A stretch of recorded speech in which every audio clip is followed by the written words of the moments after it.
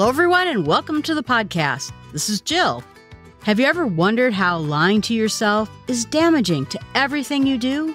That's what we'll talk about today. We must kill the lies we believe before they kill our ability to live life to its full. Nikki Hardy. Today we're going to talk about the lies we tell ourselves, and it's one of the most damaging things we do to just destroy our goals. Because if we lie to ourselves and we don't tell ourselves what's honestly going on or how we're honestly feeling about something, we can never really fix it. Imagine if you had some kind of a store where all the employees were lying to the owner and never telling that owner what's going wrong, what's happening. The owner can never fix those things. It's the same thing for us. We can never fix what we can't identify. And if we lie to ourselves about what's really wrong, we never get there. So the first episode, we're going to talk about what lies we tell ourselves. And then in the next episode, we're going to talk a little bit about why we lie and what we can do about it. The lies we tell ourselves is going to be a big, long list of the different lies we tell ourselves. And what can we tell ourselves instead so that we can get past them? I can never get my goals. It's just never going to happen. And that's not true. It's true if you keep saying that to yourself. But if you start to actually look at the problem, look at the situation, then you might be able to get those things. You might be able to create a plan. You may be able to take small steps and get to that place where you can do it. This is where a bit of honesty takes place, because if you're saying, I want to be a quarterback in the NFL, or I want to be the captain of my soccer team, maybe that won't happen. Maybe that requires something that you don't have. And so maybe you do actually have to look at a more realistic goal. And so maybe you can never be a thing, but maybe you could do something that's pretty darn close or something that is really in line with what you want. I always wanted to be an astronaut. And at some point, I was told by my dad, I have terrible eyesight. And because of that, I could never become an astronaut in that program. And so instead, I found other ways to do it. I was in honors astronomy. I did a lot of research inside of astronomy. And even now I'm thinking about doing some podcasting about citizen science, about how we can observe the world around us and learn to appreciate things like astronomy better. I'm no good at X. And that may be true. It may be something that you're not good at. But most things, not everything, you can get pretty darn good at it by just taking a class, starting out small, doing a lot of practice.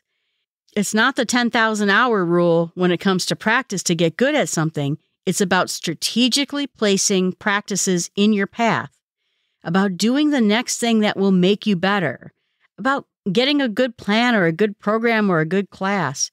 And maybe you're not going to be perfect at something, but chances are, in most things, you can get pretty good at things just by taking some steps towards it. I'm not lucky, or that person got it because they're lucky and I'm not lucky. And both of those statements aren't necessarily true.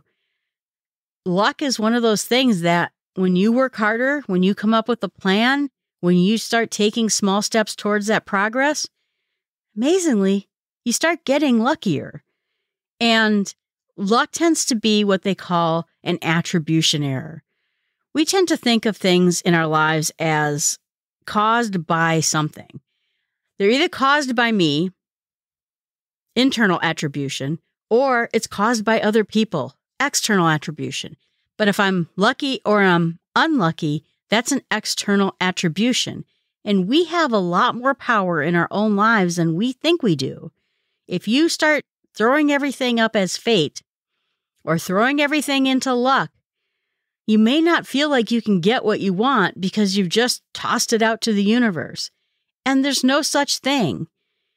Other people who got what they got, sure, maybe they were born in a better family, born in a better economic situation. You have hurdles, there's no doubt, but that's not luck. And there are ways to get past those hurdles if you keep going, if you just start.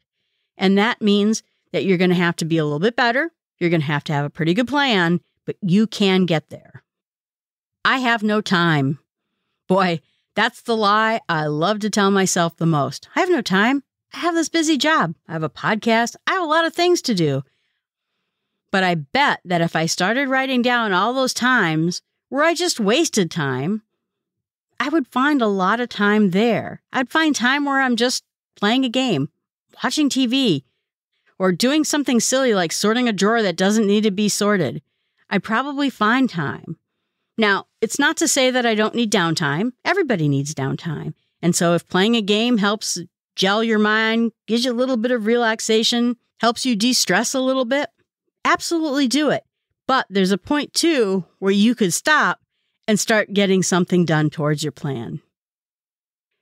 The next lie, I was born in a place or a time or with parents that I can't just do X. I can't get there. And this gets a lot of people in place because they look at people who are wealthier or they look at people who had supportive parents and they say, well, if I had parents like that person has parents, I could have done all these things. But because I don't, I'm just stuck. You're just going to have to do more work, have a better plan. It might take you a little bit longer than other people who had more advantages than you, but it's doable and you can get there. I've made too many mistakes, or its counterpart, it's too late. I'm too old. I should have tried this in college. I should have practiced this back here or back then or when I was single or when I was married. Too late. And that is a big lie because it's never too late to start working on the things you dream about. It might have been easier, again, a decade ago, but they always say that line, when is it best to plant a tree? 10 years ago. When's the second best time to plant a tree? Today. If you couldn't get there 10 years ago, you had stuff 10 years ago. If you interviewed you who's from 10 years ago, you'd probably have a bunch of reasons then too. So the best thing you can do is just start now. I'm too dumb. I have to be perfect. I should be better. My brain's just not in it. I'm really not good at these types of things. And this lie is interesting because, I'll tell you that most people think that they're not very good at things in general. Everyone gets to where they're at through a process. I think it was Abraham Lincoln who lost 35 elections before he became a senator. There are people who failed and failed and failed again. There are people who were imperfect, who had speech impediments. You had Beethoven who was deaf. People have impairments or they have things that they're just not perfect and they get there anyway. Again, takes a little bit more work and a little bit more planning, but you don't have to be perfect. And you probably aren't broken in the ways you think you are broken. Maybe you're not great at some things, but no one's entirely lost in a particular thing. Everything stinks. Yep, that's right. I can't do things because everything in my life stinks. And I have seen people who believe that. And it's unfortunate when they do, because first of all, it is absolutely not true. If this other thing was out of my life, I could do the things I wanted to do. That might be a person, that might be a job. If I just had a different job, my life would be better. If I just had a better boyfriend, my life would be a lot better. And the truth is that you can get to the things you want, even if you have these hurdles in your way. Chances are these horrible things aren't so horrible, and it's just an excuse for not getting what you want. There's always time, there's always resources where you can do the things that you need to do and get them done. And then the opposite is true. If I just had this thing in my life, I could do this. If I just had a boyfriend, if I just had a supportive spouse, if I just had a job I loved, I could get there and I could do those things. And the truth of it is, if you're making up excuses now, chances are if you had those things, you would make up excuses then too. The problem is not the fact that we have or we don't have. The problem is that we tell ourselves these lies in the best of times, in the worst of times. We do it all the time. And so even if you had that perfect thing or you got rid of that horrible thing, there'd be another thing. And the problem is the excuses and not the thing. The lies that you're telling yourself are actually the thing that is causing you to miss out on some of the goals that are achievable in your life. Why bother? I can't get it. I won't do it. It won't be great. I won't like it. I'll probably hate it if I got it. Why bother? And again, it's another lie that you're telling yourself. And it's true. So let's say you were thinking about starting a new business. And then you think, why bother? I'll probably be terrible at it. No one will come to my store. No one will buy my art. None of those things will happen. And then you decide not to bother. The reason that you should bother and the reason you should fight this particular lie is because it may be that whatever it is you're going to try might not be successful. But there's a couple of things that is true about it. The process of you doing it is going to teach you a valuable lesson. And then if you were to start a store or you were to start an art gallery on Etsy, you'd learn something and you'd learn how to do it better the next time. The other thing might be true is that you might find something that is related to what you're trying to do on the pathway of getting there. And so once you start down this path of looking towards your goal, working on your Etsy shop, starting a business downtown, you might find, yep, it's right. I did not end up liking that thing. But you know what I found out? I really like doing this other thing. And so maybe you'll actually find your next big passion in life because you went down this path. So it's never why bother. It's always worth the small experiment to try to see if you can get what you want to get and to figure out what you learned along the way. I just need to read one more book. And that's me too. Boy, if I could just read one more dieting book, if I could look at one more exercise book, if I could just learn one more thing, I'm sure I will eat better the next day. And the truth of it is, I've read a lot of books. I've learned a lot of things. I've taken a lot of classes. And you know what? When I don't want to lose weight, I don't lose weight. It doesn't matter whether I read another book. Chances are you know what the next step in your goal is. You could read another book and it might teach you some things, but the point of it is that you could start today with the knowledge you have right now and do some good. Move towards your goal. Of course, read a book if you want to read a book, but you can start right now without reading one more book. I must have total success or this will be a failure. And the truth of it is that total success or the perfect ideal of what we wanted is not the opposite of failure. If we try something new, maybe we'll have a partial success and it'll be pretty darn good. Maybe we won't have success at all, but we'll learn something amazing about how to do it better the next time. There is no such thing as failure unless you give up. That's failure. But not succeeding in a goal is a step towards your goal. It's just a rocky road. It's just a up and down. But having some failures or not getting what you want on your initial try is not a failure unless you stop entirely. I will start tomorrow. Nope, you won't start tomorrow. Start right now. Just start. I'm fine. Are you fine? Is that a lie you're telling yourself? I don't need those things in my life because I'm fine. I remember someone told me they didn't need another job because they're perfectly fine the way they are. And I thought, well, you need a little bit more money. You wish you had a job you liked better. And you wish you had a job that had better benefits. That doesn't sound like you're fine. That sounds like you have some good, solid reasons about why you should move on and get a better job. I'm entitled. The world owes me. And boy, that is a nasty lie we tell ourselves, that the world owes you something.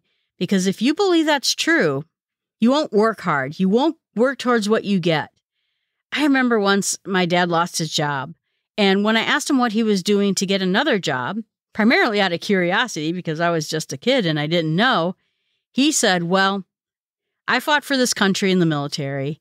I've worked all these jobs. Now it's time for them to give back to me. And I said, well, who's them? And it was pretty much the world. The world owed him. The world owed him a better job. And so that meant that he didn't have to look for a new job. He was going to sit there and pout on the couch until, hi there, sir. We have a brand new job. It's here on the silver platter. Please, I hope you take it. Anytime you feel entitled to something, it just means that you don't believe you have to work towards something. I can't be different. I have to be like everyone else who has done this. And the truth of the matter is yes, over the course of years, a lot of times people figure out ways of losing weight, getting in shape, getting a better job, working on a new business, starting a podcast. There's all these best practices that are out there. But in order for it to be successful in your life, you're going to have to give it a branding of your own. You're going to have to make it a you thing and somehow take what you have in your experience and what you have to offer and make it different. If you're going to start a hardware store and it's going to be like every other hardware store on the planet, it might not be successful, even if that's the exact way every hardware store is, exactly like this. When you make a hardware store that looks a little bit like you, you'll come up with creative ideas of how to make that hardware store the best hardware store possible.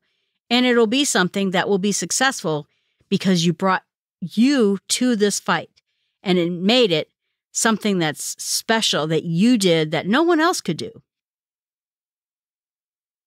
So my challenge to you is to start writing down 5 lies that you tell yourself frequently. Write them down. Are you the worst? No, you're not the worst. Is it too late for you? Nope, it's not too late either.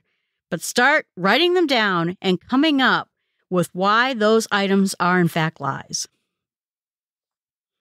So now, this is the part where we would have our fun entertainment advice of the week.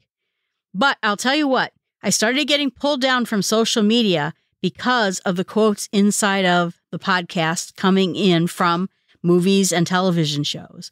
And so I think I'm going to have to stop doing the fun entertainment advice of the week.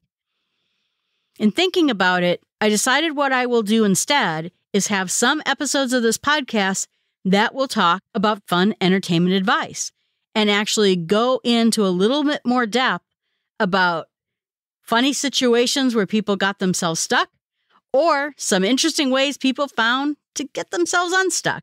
But I will try to do some more entertainment advice as entire episodes instead of just a quick 1-minute fun thing.